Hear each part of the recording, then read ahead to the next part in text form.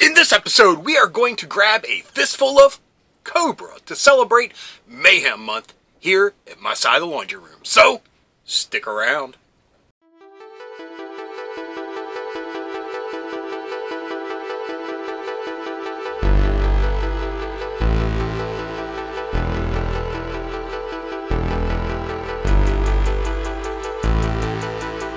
Hello, fellow dorks and dorkettes, and welcome to It Came From My Side of the Laundry Room. My name is Rob, and in this episode, we will be grabbing a fistful of Cobra to celebrate Mayhem Month here at the channel. Like I said, Mayhem Month is a look at the villainous side of the toys that we like, the pop culture that we like, and we're just looking at bad guys, and it's been quite enjoyable. Unfortunately, I missed last week's episodes, which I had a couple nice ones planned, simply because we got a new member to the laundry room family. We adopted a new puppy. She's running around here somewhere, and I just took that first week off since we got her, because I don't think she's the proper age and height requirement to be running around the laundry room. So this is just a trial basis, and we'll see how it goes. But it's impacted my filming and editing process greatly. She's a great little dog. She's another little mini dachshund, just like our puppy Asher. And she's been great. She's pretty feisty. And I would throw a photo up or grab her, but she's just a ball of energy. And pretty much all the pictures that I have are of her sleeping. So here she is. Hold on a second.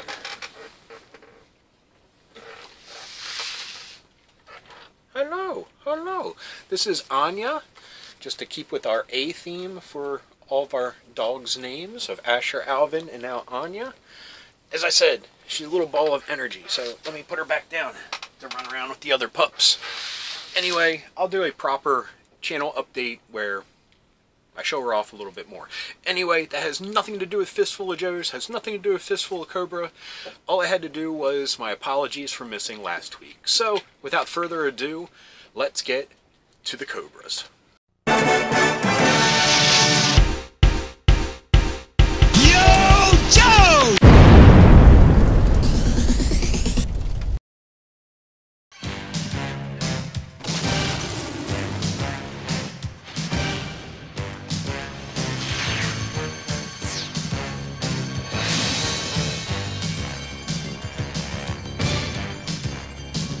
Okay, our first figure for this special All Cobra edition of Fistful of Joes Reloaded for the month of Mayhem is Serpentor. Now, this version of Serpentor, I believe, came out in the early 2000s, and it was part of I think either a 2 or 3 figure comic pack at the time. Now, I'm a big fan of this Serpentor. Honestly, I loved the original Serpentor, and I really wish I still had him, but I'm hoping to shop around for one, but we'll talk about that more during G.I. Joe July. Anyway, one of the features of this Serpentor that I really, really love is that his helmet is removable. There we go. It's a little snug of a fit, which is always a good bonus. Ah, I can't see. Help, help. But you take off his hooded piece here. There we go. I mean, look how angry yet arrogant he looks. Very fitting. And the colors are a little bit more comic booky, a little bit more vibrant and pop, which is, I mean, like I said, like a comic book, and this is part of a comic book pack, so it makes sense.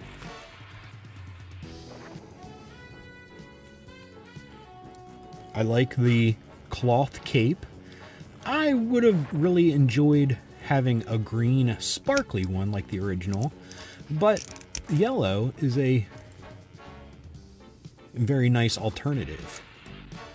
Hopefully one day I'll get the original again and we can compare them to each other at some point. Here's the back for the detailing. I mean, I really like this molding for the Cobra head. But as far as everything else goes, it's pretty much like the original. You have the molding of the scales and everything of his armor. Now, just for curiosity, if I can't see like this, so hold on, let me see. I want to see what the stamp says for year, if I can even see it. It just says Hasbro, and the butt says made in... Oh man, it is hard to see. Made in China. But I don't see a year.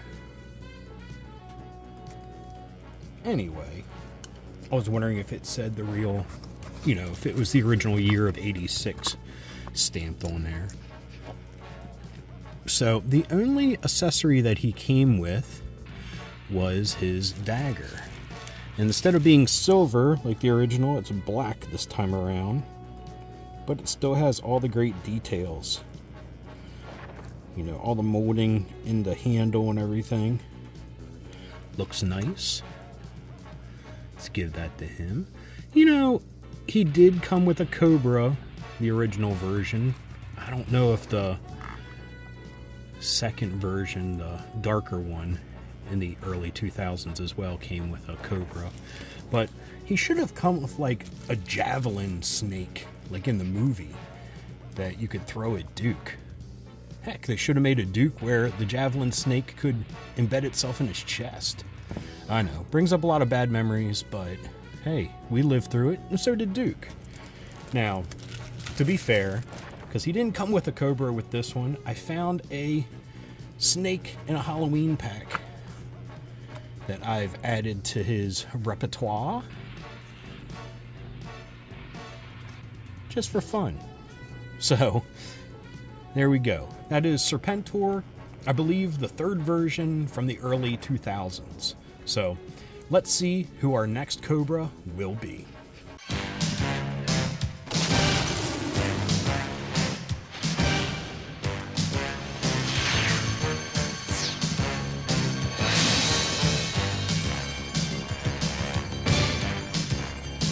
Okay, our second figure is Destro.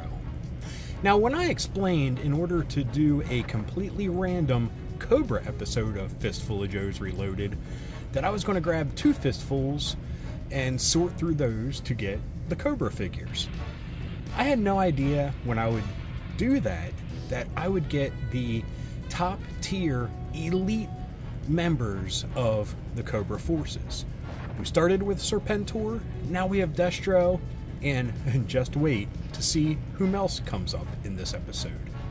Now anyway, I'm kind of fuzzy on my timeline of G.I. Joe figures. I know that I first got Short Fuse for Christmas from just a rando friend of the family. And I had no idea that that figure would kick off a love affair that has lasted 40 odd years. Now, after I got Short Fuse, I think I got Snake Eyes, and then Scarlet, Rock and Roll. Then I jumped to my next figure, which was Airborne. After that, I got Destro. And I can tell you, when I saw him at the mall, I was completely smitten by his chrome mask. Nothing else was needed. It was just that chrome feature of the figure really drew me in. Now, I am lucky enough to have 2 of the OG Destros, and I count myself very lucky for that. Now, this one was the second one that I picked up. It was actually gifted to me by Michael when he sent me that huge care package of G.I. Joe stuff last summer. Now, I do not have the original one from my childhood, But when I started collecting G.I. Joe again, I even forget what year it was. I think it was when I turned 29. So, wow, close to 20 years ago at this point, that Destro was one of the first ones that I found and I got. And he was complete. Now, I have to point out that this one was not complete. That the gun that he has here was one that came with a weapons pack. As you can see, it's blue and not black like the original. So, just wanted to point that out before we begin. Now, have the original file card, which is awesome, and his awesome backpack. Let's take a look at this real quick, because this was something that, mind you, was infuriating when this thing stopped holding and you couldn't keep it closed for anything. That was always a bummer when I was a kid. But the detailing of inside this backpack is phenomenal. I mean, look at that. You have the pieces of an M16 with a scope. You have some grenades, some knives, a little itty bitty pistol there. I mean, just this was fuel for the imagination. Now, he only came with this awesome pistol. Sorry if it's a little blurry. And like I said, the original was black. This one's blue, and it came in those awesome accessory packs, which Hasbro should release one of those now. A couple of those now. I mean, you imagine getting extra laser rifles, you know, like the OG cartoon ones, or just extra Uzis or what have you. That would be an awesome feature that they should do on their website. But anyway, I digress. Let's take a look at this, because he is in great shape. I mean, the chrome, little fuzz there, not really scuffed up. The camera is probably picking up more issues with it than I can see in real life. I mean, but look at that face. We wouldn't really know until we got to the cartoon era just how expressive those eyes could be, but for this, they're just blacked out. Another thing that fueled the imagination were these rockets that he could launch off his wrist. I mean, you would just be playing and it would be like, here, take this. And here he had some bombs that he could pull off. At least that's what I pretended they were. Not 100% certain what they are. You know, but he'd be running and here, take one of these off. But his pendant looks pretty decent. Detailing here. Got like a walkie-talkie. Has a holster here.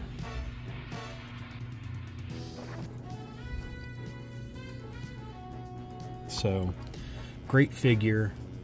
It just showed the imagination that Hasbro was going to unleash on us with the G.I. Joe line at the time. I mean, yeah, who knew at this time just the far reaches that they were going to go, from space to aliens to dinosaurs, what have you. Yeah, sorry, this just takes me back. Anyway, let's get to the next one.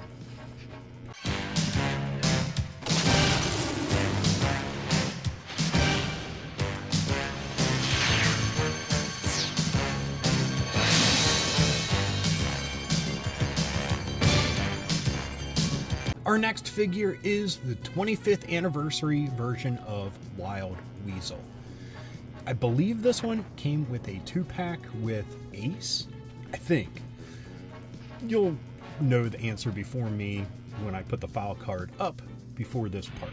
Anyway, yeah, big fan of Wild Weasel. Growing up, I always wanted a Rattler, and I believe I got this Wild Weasel before I ever got the original Wild Weasel at a local retro toy store. I believe he was pretty darn cheap, but don't quote me on that. And yeah, always loved the character. The comic books portrayed him so awesome. He appeared in the cartoon, and again, awesome. So, yeah, was always a fan. Now, I'll have to do some checking, and I'll throw some notes up here. Did they ever release a Rattler in the 25th anniversary? Now, I know they did some really awesome vehicles in the 25th anniversary line, but I'm not really sure what all they released. So I'll have to double check if they released a Rattler, and like I said, the answer will be on the screen. Anyway, let's take a look at this. He only came with a pistol, which is fitting. I mean, he's a pilot. He doesn't need 100 weapons or anything. And let's take him off his base right here. The pistol goes into the holster here on his side, but doesn't fit the best. Could be a little bit lower in there, but it goes all the way in. Now, he also has a knife here, but unlike most of the other G.I. Joe 25th anniversary figures, it's not removable. So that's kind of a bummer. Now, one of the things that always stood out that I absolutely loved about this figure and the original were these cheat sheets that he has here, like piloting cheat sheets, mission cheat sheets, what have you. Loved that. And I think my first exposure to a quote-unquote real-life interpretation of this was in Iron Eagle. But great detailing, pockets here. It would be, you know, it looks perfect that he would have like a parachute-esque clips and fasteners here. Cobra logo. Always love the silver on red. Belts look great, pouches. Bagginess of the flight suit. But here's something I only realized recently. That this comes off. So you can see the steely gaze of Wild Weasel. Nice little feature that they added, and like I said, I don't even remember if I picked up on that when I originally got this figure. I think I just noticed it, I don't know, a little bit ago when I was going through my figures. I can't even remember if he got pulled the first time we went through Fistful of Joes. I think he did, but anyway, I digress. So, the only bummer to his stand, these should be further back because he's like hanging off the stand, and it kind of makes it really where he's got to stand all bow-legged just to escape the embossed logo there. And of course, here we have his file card. So, not much to say. I am curious if they released a Rattler in that era to go along with him. Random pet hair here and there. But anyway, oh, and another thing, he of course came with a Operation Rescue Doc. I don't know why I saved these for all the characters too. I just think they're so awesome, especially with the ransom letter that Cobra Commander included. But anyway, we've read that before in an earlier episode. So let's jump to our next figure.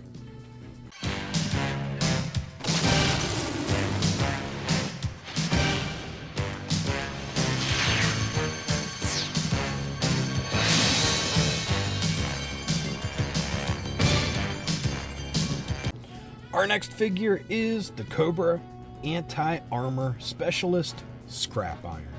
Now, this was a figure I was lucky enough to have as a kid, and yeah, anything that came with big, awesome accessories included was just the best of the best. I love this character, and I think mostly I love that he came with these missiles. I mean, awesome addition. I have to remembering back, I don't ever remember having this, so I'm pretty sure I lost it pretty quickly. This was another figure that was graciously donated to me by my buddy Michael in that huge collection that he sent my way. And so fortunate to have him back in my collection. And yeah, I got the classified figure, and I didn't do an episode on reviewing that one. I'm hoping to get back to it one day, but I love how in the classified version they call back to this in a more modern interpretation. But this thing, this missile launcher, I mean, dude, it worked for G.I. Joe and Cobra if you wanted it to. I mean, this was like getting one of those little mini pack rat vehicle things for free.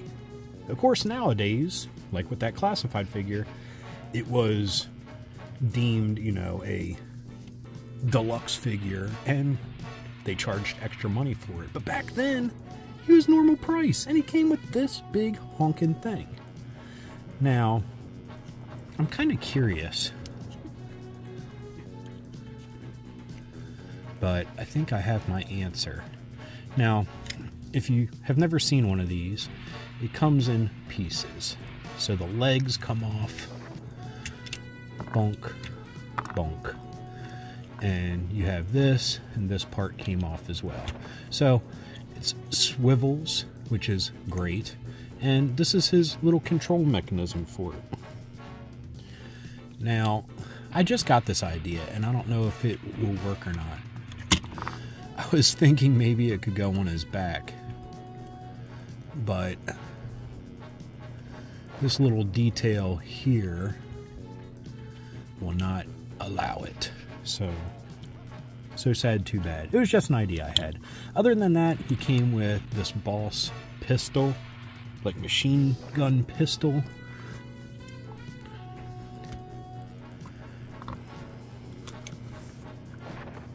Ooh, he's got a little separation there, and that's okay. I'm gonna try to tighten that up. Now, the only thing looking back at this dude that would have been better is if this was, of course it's a little scuffed up here, but if this was like red, like a red Cobra logo, I think that would just pop a little bit more.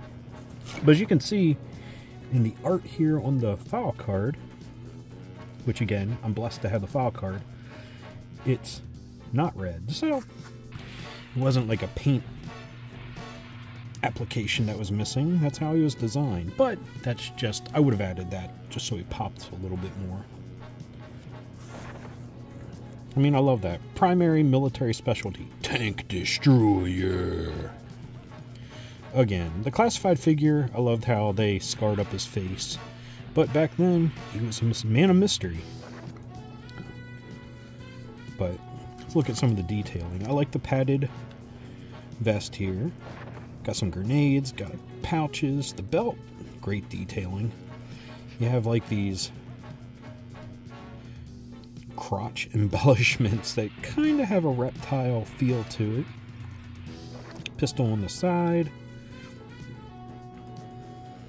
Got some forearm pads. Cobra logo. Looking sharp. I love the open shirt with red t-shirt underneath. Maybe it's long sleeve, but I'm thinking it's a t-shirt. Look at these. Got the belt buckles and everything there.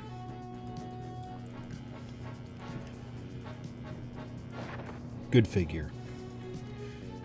So, again, I had this as a kid. Super stoked to have it as an adult. I mean, he's one of, in my mind, up there in the Cobra echelon. Anyway, on to our last figure.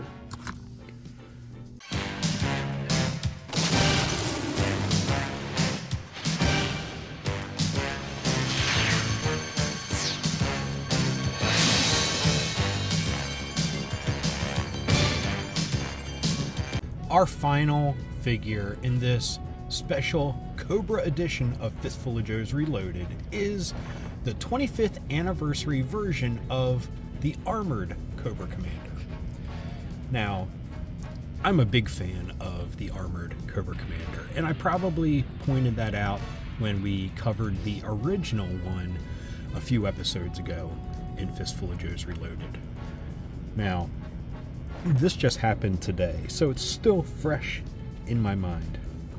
I was looking at Instagram, and I follow a good deal of G.I. Joe content creators and fans, collectors, what have you. Anyway, someone actually said that this is the most trash version of Cobra Commander.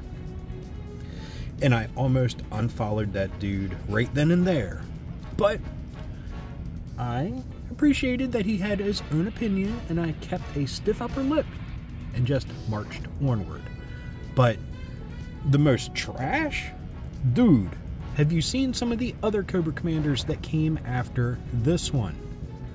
Anyway, one of the reasons, other than being an awesome design, that makes this one of my favorites was it was the first Cobra Commander figure I was able to get as a child. Also, the storyline involving this armored version in the comic books was epic. I won't get into everything because I don't remember everything, so I'm not going to bore you and make myself look like an idiot. Anyway, this version looks great. They kind of kept the original colors, and I mean, it almost looks a little bit more imposing because of the more broader chest on him. Now, another feature it has, of course, this tube is removable like the original, but it comes off. So it could be Fred, it could be the original Cobra Commander, it could be whoever you want it to be. But they kind of messed up with the paint application there and at his eyebrow. But I ain't hating. But I ain't taking his helmet off that often. Now, this kind of bummed me out. This is how it sits on his back. Because if you do this, look how high that is. You can tell it's meant to be like this. Now, at the original, I always did it with the pointy side up because it looked like a jetpack. So you could fly off with it. But I guess the powers that be at Cobra, this was how it was really intended. But, I mean, I guess you could still, but it doesn't look as clean. Now, he comes with a newer interpretation of his awesome laser pistol with sight. I think that's like an arcing thing, shoot plasma, what have you. Now, the one thing that kind of bums me out is, what is this exactly? It looks like it could be a holster. I mean, look. It's shaped like a pistol, but it's not closed. So whatever you would put in there would fall out. And I don't think he came with a smaller pistol to go in there. I have to fact check myself. But I remember taking this dude out of the package and into the bag where he has been. So I don't think he could have been lost in translation, but you never know. So I will have to fact check myself on that, and if he did come with one, I'll have to find one. I mean, I got drawers and drawers of G.I. Joe accessories, so it shouldn't be too hard to find one. But anyway, I'll just say it again, I'm a big fan of this version, and that dude on Instagram doesn't know what he's talking about. And you guys can follow me over on Instagram.